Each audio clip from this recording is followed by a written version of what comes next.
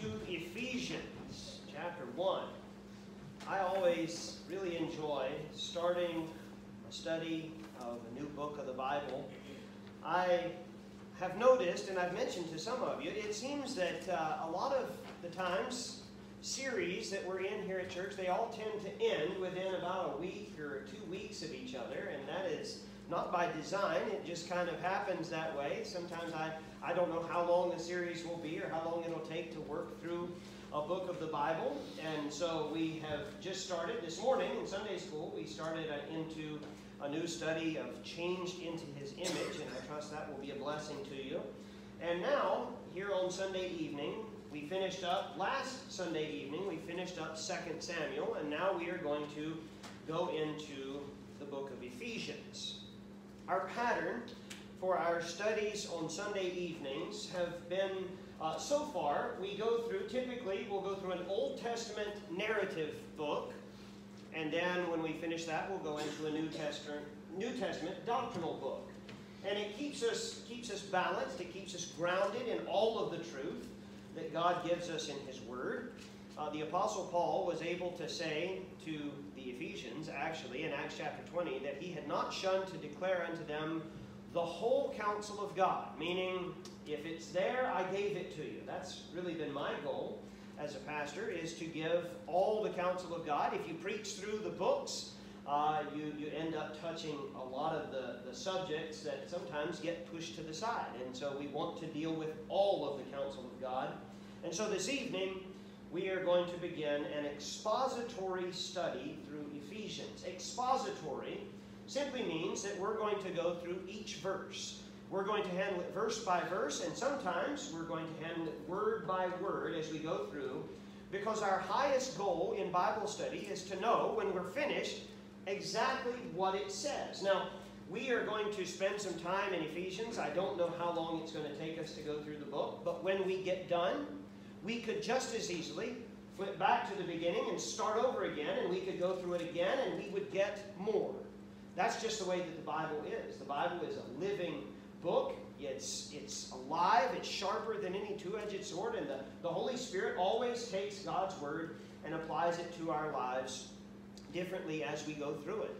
I don't know if you've read through the Bible once, it's great. You read through it again, you get more. You read through it again, and you get still more.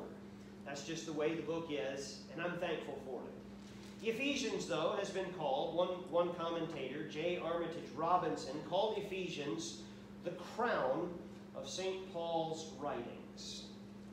He thought very highly of the book of Ephesians, and it really is a blessing to read through. As with many of Paul's epistles, the book of Ephesians naturally divides into two portions. In the case of Ephesians, it's 6 chapters, and it divides right in the middle. Chapters 1, 2, and 3 are doctrinal truth. And I would encourage you, sit down. It doesn't take very long to read through the entire book. Sit down and just do it in a sitting, and you'll see exactly what I'm talking about. Chapters 1 through 3 are doctrinal. It's the Apostle Paul sharing truth that the Holy Spirit was giving to him and that he was sharing with the church. Chapters 4, 5, and 6 are the practical application of not just the doctrine of chapters 1 through 3, but of all Christian doctrine. It's kind of a primer on how to live the Christian life that we have in Ephesians 4 through 6. But before we start into the actual text this evening, let me give you a little bit of the background, the context into which the epistle to the Ephesians was written. It's not a coincidence to God, though it was not something that I had planned, for us to be right where we are on Sunday mornings in the study of Acts. We've been in Ephesians the last few weeks. We've been in Ephesus looking at the Apostle Paul's ministry there. We've been going through that for some times, but let's briefly review, and I'll give you a little bit more information, maybe a little bit deeper information here this evening. Let me show you. Here's a close-up of where it is on the map. This is the end of what we would call Turkey. It's Asia Minor. You see Ephesus right there in the white box. It's a port city. It's right there on the coast. The body of water here is the Aegean Sea that separates Turkey from Greece. in the days of the Apostle Paul, it separated Asia Minor from Macedonia and Achaia. So the names have changed, but obviously the body of water is still the same. And Ephesus was a very, very important town or city that was right there. Being a port city ensured that this would be a wealthy and prosperous city, because they could impose tariffs and taxes on everything that came in or went out of their port as they chose to. Archaeologists have spent a great deal of time in Ephesus, and they have uncovered quite a bit of the ancient city. And I was looking through some different books that I had and looking online at different things. They have uncovered the library of Celsus. They also found the public baths, that's not uncommon. There were lots of public bathhouses. The Romans typically would put these in. But there are pipes that run to this bathhouse. Earthenware pipes. If you think having Orangeburg pipe is bad, imagine what they had to work with, right? They're working with pottery. Okay? But they had earthenware pipes that would bring the water to the bathhouse. You say, well, it's not that big of a deal. They're on the coast. Well, you don't always want to take a bath in salt water, so they would bring in water and it would come in. They had an aqueduct that brought in fresh water to the city, which is one of the marvels of Roman engineering. They built these quite regularly, but it was as close as you could get to indoor plumbing with water pressure that you could get in the ancient world. Pretty amazing things that they had. There's the theater. Now, we talked about the theater this morning. That's where the mob in Acts 19, who formed when Demetrius the silversmith worked them up into a frenzy. They grabbed Gaius and Aristarchus, the companions of Paul, and rushed them into the theater. Well, here is the theater. 25,000 seats is what it is. There's all kinds of room here. It's built into the hillside, and if you go online, you can find different pictures. There were buildings that were built. You see where this person is standing. There's kind of a staging area that's built up. There's much more beyond it that's not in the picture. And different buildings that were built where they could put on different productions, where they could have all different types of plays and whatnot. That's part of the city of Ephesus. And this morning we also focused in our study of Acts, we talked about the temple of Artemis, or the temple to Diana, one of the 7 ancient wonders of the world. A truly amazing building, 127 pillars, 4.5 feet wide, each of them, and 62.5 feet tall. So just a monumental structure that we have here. And then within the temple of Diana, or Artemis, there's the massive idol, the massive image of the goddess seated on a throne. This is an artist's rendition of what it would have looked like in the days of the Apostle Paul, and this is what it looks like today. So it's gotten run down a bit, as you can tell, but it's still, you can kind of get an idea of the grandeur that once was there. And so a lot of it, if you read, a lot of the temple of Diana was torn down, and they busted the rocks up and made roads out of it. So they took one of the ancient wonders of the world and paved the streets with it, which, in all honesty, it couldn't happen to a better place than a temple to a false goddess. They knocked it down, and so we don't mourn that, but the architecture would have been something to see. It was in this city that I just showed you pictures of, in this city of Ephesus, that a church was planted in approximately 50 A.D. So 50 years, roughly, after the birth of Christ, and 20-some years after the death of Christ. Christ, we believe, died in 32 A.D., so almost 20 years after the death of Christ. So let's talk about the Ephesian church for a moment. The first mention of Ephesus in the Bible is in Acts 18. You can, if you're turned to Ephesians, if you'd like, you can turn over to Acts, and we're going to be there for a few verses. Acts 18, verse 19 says, "And he came to Ephesus," he is Paul, "and he came to Ephesus and left them there, but he himself entered into the synagogue and reasoned with the Jews." This is Paul. He left Corinth, which is in Greece. More specifically, it's in Achaia. He left Corinth and he comes to Ephesus on his way down to Jerusalem. He's traveling with the the tent-making couple, Priscilla and Aquila, and they arrive in Ephesus. And while he's there, he leaves Priscilla and Aquila and he goes into the synagogue, which should come as no surprise. That's what Paul does whenever he gets to a place. But surprisingly, Paul is well received. That's not usual. Usually when the Apostle Paul goes into a city, he's kind of, they have a riot, and sometimes a lot of people get saved, but there's also a big turmoil among the Jews, and they usually would try to run him out of town. But in Ephesus, it was different. In Acts chapter 18, verse 20, we read, when they, this is the people in the synagogue, when they desired him to tarry longer with them, he consented not, but bade them farewell, saying, I must by all means keep this feast that cometh in Jerusalem, but I will return again unto you, if God will. And he sailed from Ephesus. So Paul leaves. He has a short ministry. We don't know how long he was there this first time. Days, maybe weeks, probably not months, that he's there in Ephesus, and he's working to share the gospel and to preach Jesus Christ. But then he travels on.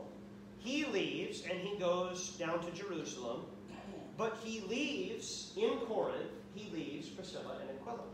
Priscilla and Aquila were originally from Rome, then they were in Corinth, that's where Paul met them, and then they went over and they journeyed to Ephesus, and then Paul left them there and went on to Jerusalem. And it's this faithful couple that very likely worked to establish the church, to ground the church that was started by the Apostle Paul in those days or weeks that he was there this first time.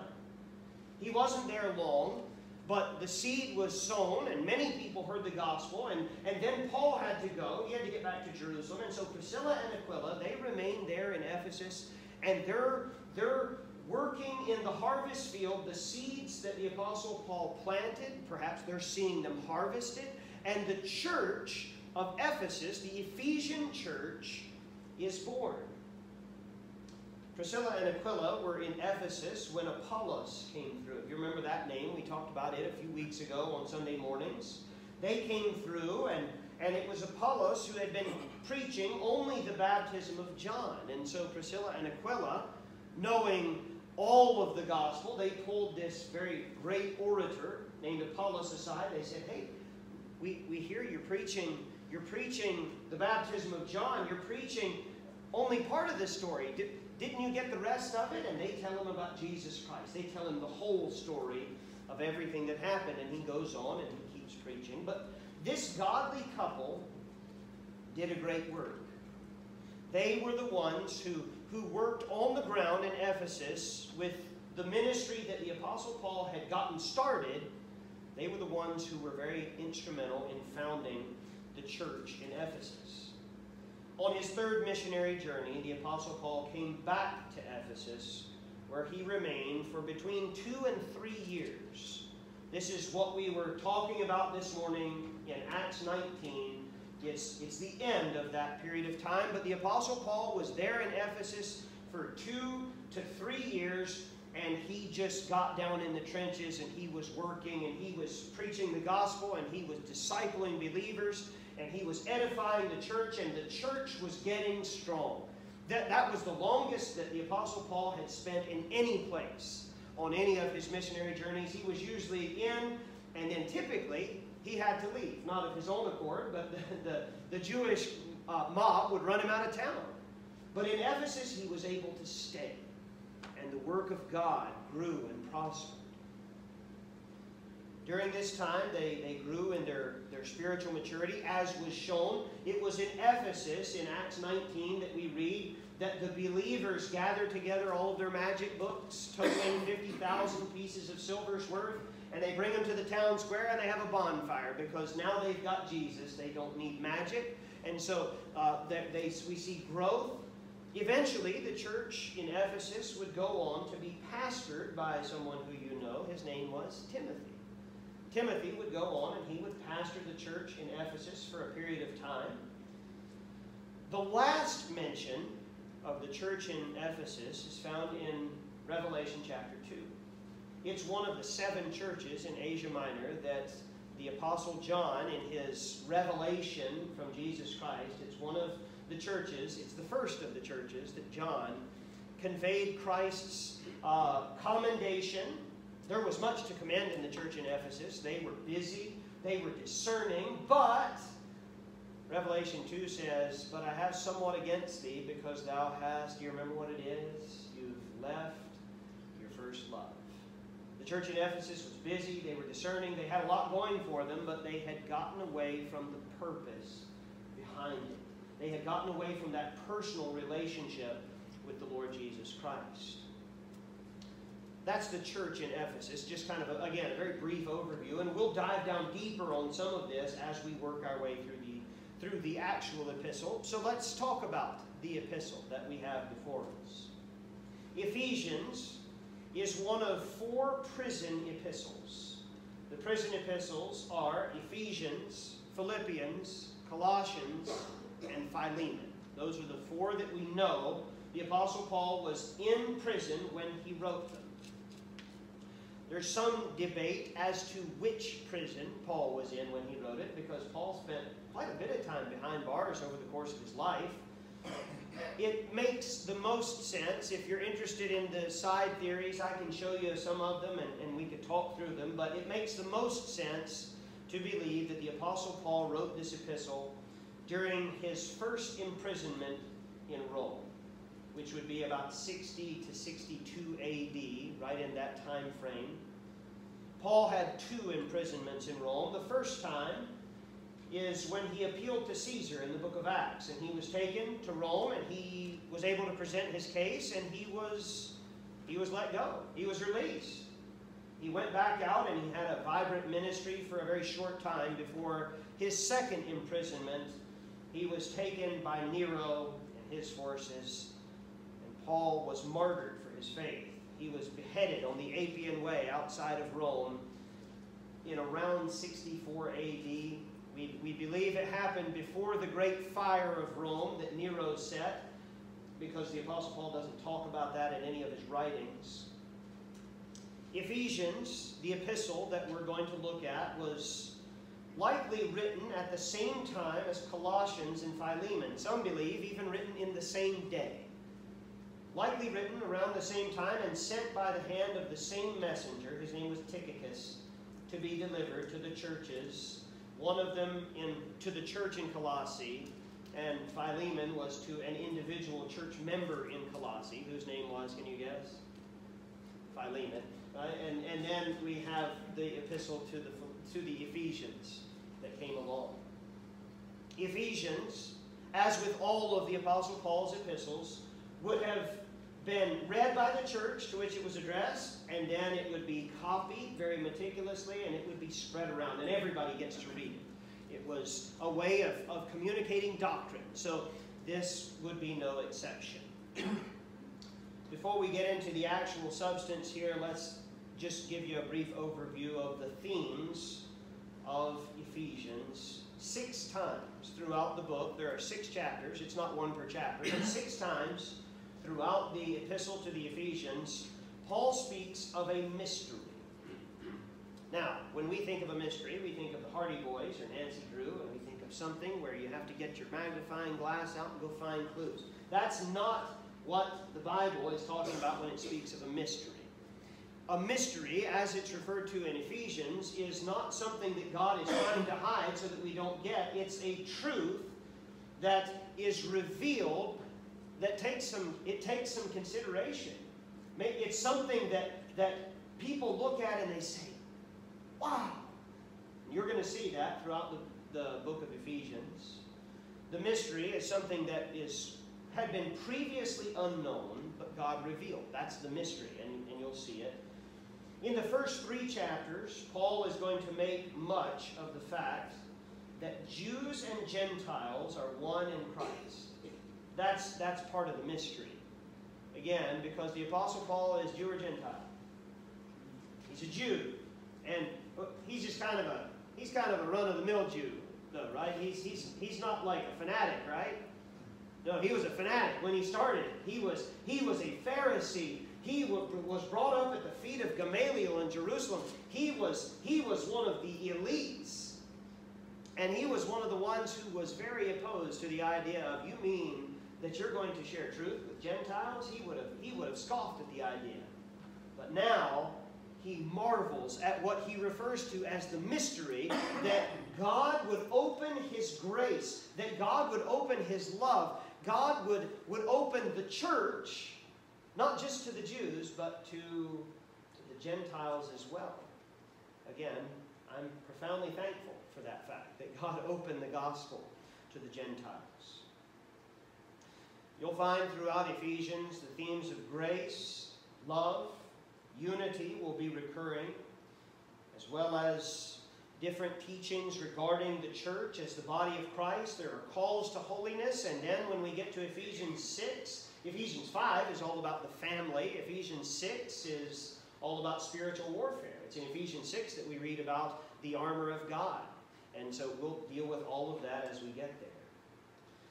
We'll make much more of these as we go along, but I wanted to kind of give you an overview, to give you the context and the city to which it's written, the historical backing. Let's get into the actual word here this evening, though, in Ephesians chapter 1. We're going to break down some of Paul's introduction. I want you to remember, as we read these first verses here in Ephesians 1, that the church in Ephesus knew the Apostle Paul more than any other church, because he had spent more time with this church than with any other church that we have recorded in Scripture. If the Apostle Paul wasn't in jail in the town, he didn't usually stay around long. But he stayed in Ephesus, and because of that, the Ephesians, there was a bond with the Apostle Paul that there wasn't perhaps in Philippi or Colossae or Galatia. But in Ephesus, they have a connection with the Apostle Paul. Verse 1, Paul, an apostle of Jesus Christ, by the will of God, to the saints which are at Ephesus, and to the faithful in Christ Jesus. We look at this, and we say, this is a little bit backwards. When you write a letter, where do you put your name? At the end, right? You put at the end sincerely or love or whatever it is, whatever word you put above your name, and then you put your name. But in this culture, it was more common to put your name at the beginning. That way, because how many of you, when you get a letter, you open it up, and what is the first thing that you look at? Who sent it, right? You want to see whose name is at the bottom. So they just took all of the hard work of having to go to the end of the letter out. They put their name at the beginning. In this case, the name, of course, is Paul. The Greek word Paulus, he used to be Saul of Tarsus. Saul and Paul, there's a lot of similarity between the names. One is a kind of a Greek form of it. So when the Apostle Paul traveled through Galatia and he went to his hometown of Tarsus, it's entirely likely that they still called him Saul and that he still answered to it. Because that was the name that he was given, and there is much similarity between Saul and Paul. The name itself means little, small, or diminutive. I mentioned to you that the Apostle Paul was not reported to have been a very large man. In early writings, church history, not Scripture, but in early writings, Paul is called the man of 3 cubits. A cubit is 18 inches, meaning that if that is true, that the Apostle Paul stood at 4 foot 6 inches. So not a very tall man. He was kind of on the shorter side. Paul was an apostle. An apostle means a delegate, an ambassador. The word actually breaks down to meaning a sent one, or one who is sent on behalf of another. When we read about the apostles, we remember back to where they came from. They came from when Jesus was walking around in Galilee. He selected 12 to accompany him during his earthly ministry. In Mark 3, verse 14, we read, and he, Christ, ordained 12, that they should be with him and that he might send. That's the verb form, that he might send, apostello, that he might send them forth to preach. Jesus chose 12.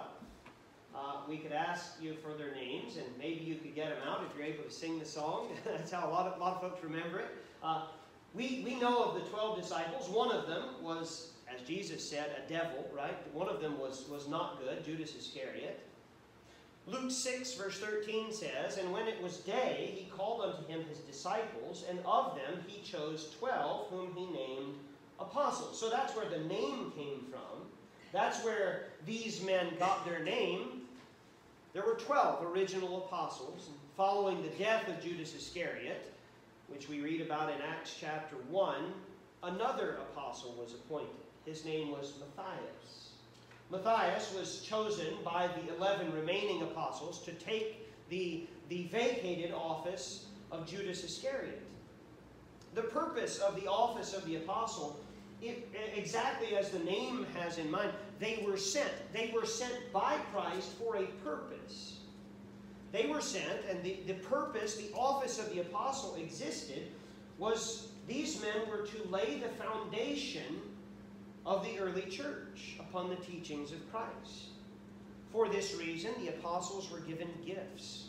We talked a few weeks ago on Sunday morning about how the apostle Paul, when he was in Ephesus, they would take his handkerchief, or his sweat rag is what it is, and they would take it and they would lay it on a sick person, and that person would be healed. We read in the book of Acts about the apostles raising the dead and casting demons out and healing blind people. All of those were sign gifts to validate the message of the apostles. All of those miracles pointed people towards Jesus Christ. And all of those messages, all of those miracles validated the message of the one who was performing the miracles. Why should anybody listen to a 4'6" Jewish man wandering around a Gentile town telling people about a carpenter in Nazareth? Well, they wouldn't. Except that little guy, he's walking up to people who can't walk, and they walk away from him. He walks up to blind people and heals them. They're able to see. These sign gifts that the apostles had furthered the cause of Christ. All of the apostles, according to Acts 1:22, were visual witnesses of the resurrected Christ. And for that reason, primarily, we can say that there are no apostles walking around on planet Earth today. Though there are many who would declare themselves to be so. If you look around, if you look at the phone book, you'll find that there are churches that claim to be apostolic churches, and they claim that their pastor's not just a pastor, he's an apostle. But he's not, because he doesn't meet the requirements that are laid out for us in Acts chapter 1 of an apostle. The apostles are only those who have seen the risen Christ. Now, God still sends messengers. If you're saved, he sends you. God still sends messengers to share the gospel, but the last to hold the office of apostle was John, who died during his writing of the Revelation, or at the end of his writing of the Revelation, likely sometime at or just after 98 A.D. So there hasn't been an apostle walk on planet Earth for well over 1,000 years, almost 2,000 years total of time that we have. In most of his epistles, Paul calls himself an apostle. It's not true in all of them, but in almost all of them. Is Paul just kind of proud? Is this a guy who he thinks quite a bit of himself, so he likes to lead with the fact that he's an apostle? Is that what he's doing? Is this rooted in pride? No. When the Apostle Paul speaks and he says, Paul, an apostle of Jesus Christ, he's establishing his authority. That's why when the doctor comes into the room and he's talking with you, you want to know that this is a man who actually has some authority to speak. This guy has done his study. This is a man who's qualified to speak. Well, when the Apostle Paul says, I'm an apostle of Jesus Christ, he's establishing his credentials. He's saying, I have the authority to speak that is given to me from on high. You should hear what I have to say, not because I'm something special. And the Apostle Paul would be the first to tell you that he wasn't something special. It's only through Christ, but you should listen because God has given me the message that I'm about to give you. His calling to apostleship was different than the other apostles. It was much later than the other apostles, but no less effective or authoritative. His calling, he says here, is by the will of God. And he's writing to the saints which are at Ephesus. We've kept away from the word saint an awful lot in our modern usage because of its misuse by the Catholic Church. The Catholics have a process called canonization. That sounds violent, but it's not.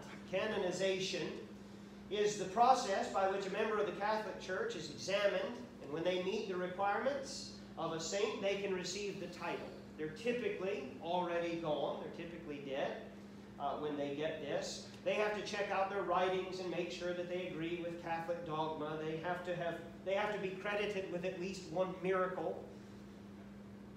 Only after meeting the requirements of the Catholic Church can one be beatified. That's the word that they use, which they are declared blessed, and they're made an official saint of the Catholic Church. And there are lots of saints in the Catholic Church.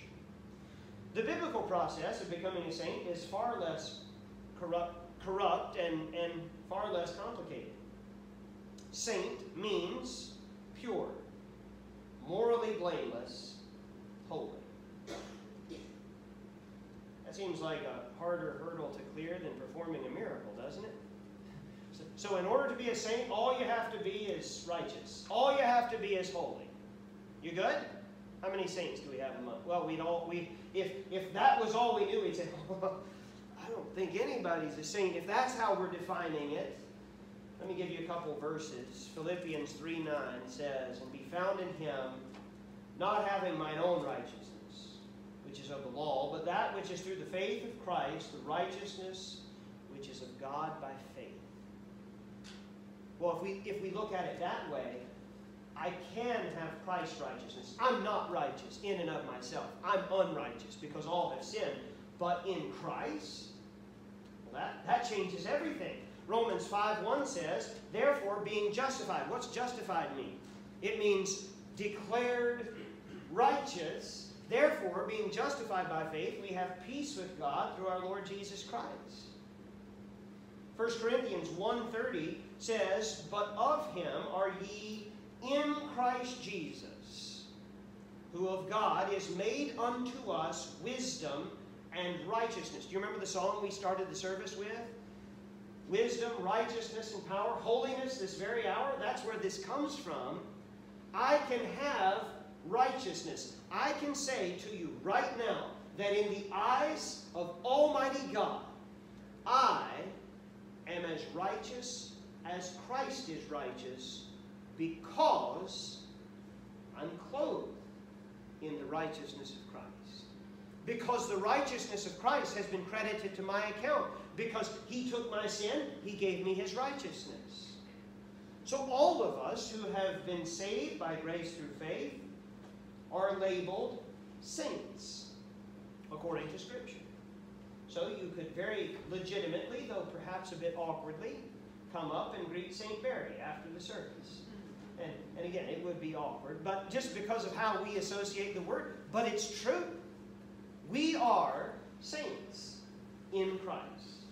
We have received all of the righteousness of Christ credited to our account, making us holy, blameless, righteous, just like Christ before the Father.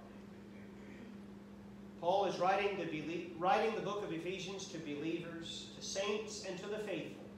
Literally, the believing ones in Christ Jesus. Verse 2, and we'll close with this. He says, "Grace be to you and peace from God our Father, from the Lord Jesus Christ." In every one of his epistles, Paul says these words. This is how he opens. He says, "Grace and peace." Grace is the Greek word charis. It means generosity unmotivated by the worthiness of the recipient, or we would say unmerited faith. This grace is God's undeserved, unmerited favor bestowed upon ungodly sinners. For by grace are ye saved through faith, that not of yourselves, it's the gift of God. Grace is how we are saved, and what follows grace? Peace. Peace, the word is Irene, from where we get the name Irene, means rest, quietness, harmony, accord. Peace is the natural byproduct of grace. If you have received the grace of God, if you've received salvation, then you can have peace. Why don't we switch them? Why don't we say peace and grace? Well, because peace only goes where grace already resides. You only have true peace if you're in Christ. You can't have peace without grace. One commentator says it this way: grace is positional. Peace is practical. And together they flow from God the Father and from our Lord Jesus Christ. That's what he's talking about. Grace and peace. If you've received Christ as your Savior, if you are in fact a saint, verse 1, then you can have peace. And again, who's he speaking on the behalf of? Of our Lord Jesus Christ. God our Father and the Lord Jesus Christ. Now we're going to stop there because if you look ahead, verses 3 to 6 are all one sentence. And so I'm not going to try to break those up here this evening. We're out of time. So we're going to end with just an introduction and then Paul's greeting. But Paul does not waste any time getting into amazing truth. If you read, if you go home this evening and you read just verses 3, 4, 5, and 6, you'll be blessed. There's tremendous truth, tremendous positional truth for each and every one of us. It's practical truth, though. It applies to you tonight. It applies to you tomorrow. The things that we're going to be looking at, they're blessings that you'll take with you throughout the week. But this evening, rejoice in your title. You can't be an apostle, but you can be a saint. You can be a saint, and you can thank God for the peace that always follows His grace. Thank God for these things. Let's bow for a word of prayer this evening.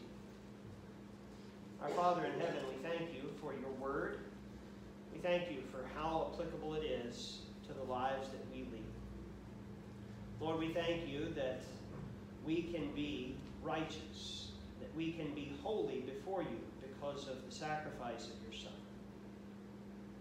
Father, we pray that we would live up to, in practicality, what is already true position. I pray that you would help us, Lord, as we go through this study. I pray that you'd speak to our hearts. I pray that we would understand truth that perhaps has been in darkness for us before now. I pray that we would see your face in this epistle to the church in Ephesus, written all those years ago, but still viable, still applicable today. Lord, I pray you'd be with each and every one who's here tonight. I pray that you would give us a good week ahead. Be with those who can't be with us for one reason or the other. I pray that you give them health, strength, safety wherever they happen to be, and bring us all back together at the next appointed time. We pray these things in the name of Jesus Christ.